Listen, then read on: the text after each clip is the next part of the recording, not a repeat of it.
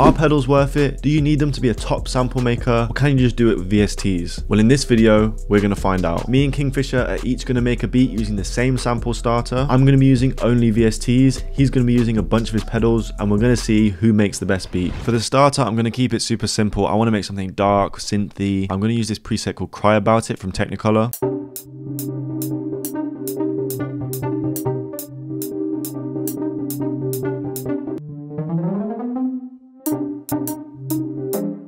One thing I want to do just to finish off the starter is reverse it and chop it up a little bit.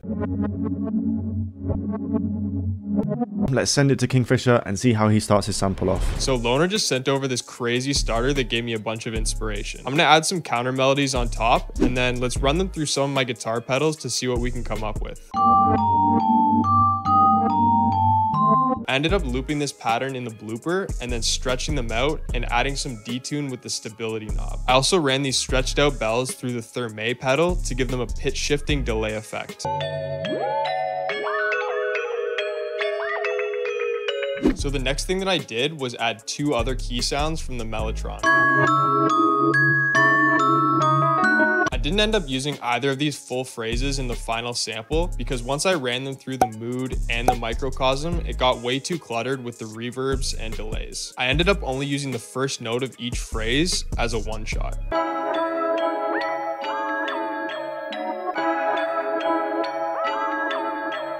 I added another counter melody with a harp sound from the Mellotron. Now at this point, I knew I was kind of going overboard with the number of layers I was adding to the melody, but I wanted to let all my ideas flow out so that once I ran them all through the guitar pedals, I had plenty of stuff to work with. The thing with guitar pedals is that you never know exactly what's going to sound good until you start experimenting and trying different combinations of effects. The final layer that I added to this melody was a pad sound just to fill it out a bit more. I gave it some interesting texture by running it through the mood with a really fast delay and added some microcosm as well. Now that I was happy with the way that the loop was sounding, I added a supporting key layer to fill out some of the low frequencies.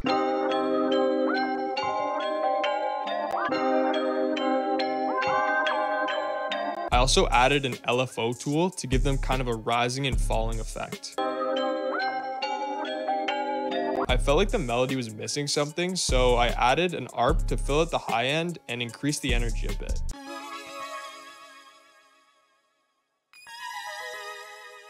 The final piece that I added was this synth bass that I used during the intro.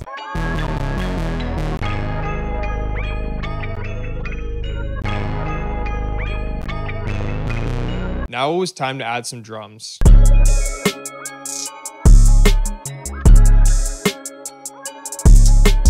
So that's typically my workflow when using guitar pedals to make a beat. As you can see, there can be a lot of trial and error on the way to the final product, but through experimentation, you can come across some pretty unique textures that never would have come about if you had just stayed inside the DAW. With that being said, it's not the most efficient way to process your sounds, so it's up to you whether you see that fitting into your workflow. Thanks for watching, and I'm going to pass it back to Loner now. I want to start off by processing this starter a little bit more. I want to add some pedal-like effects to it. I'm sure you guys know that Portal has some really cool textures sounds that you can add. Let's record this into Edison, just leave it running, see what we can get, and then add that on top of what we already have.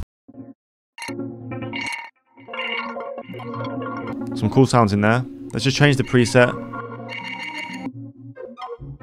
Oh, that's nice. Now that is kind of a workflow that you'd associate with pedals, just kind of recording stuff into it, finding parts that you like. So that's what I'm going to do now.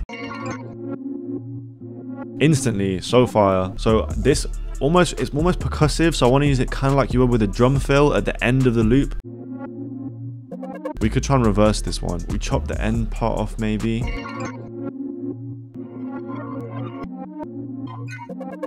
Whoa, yep, that's it. That's the one for sure. Just adding an EQ just to filter it out a little bit, make it less present. So let's bring this down by 1, 2. Let's bring it down by 3.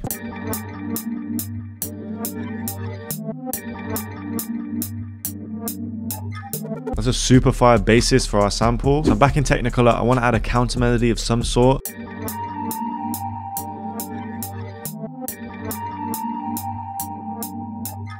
Now I'm in augmented strings. I want a string sound.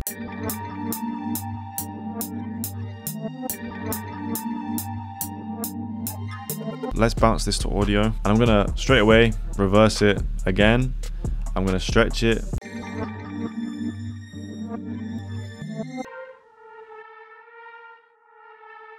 Now going off that, I want to change the bell melody that we added.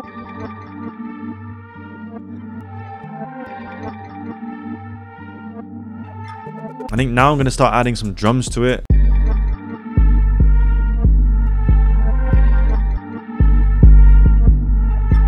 That classic wheezy clap.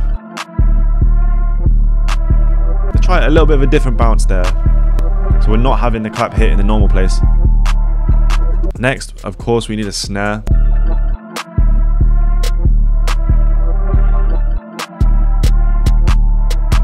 Now where we're going to get the main bounce from obviously is the hi-hats.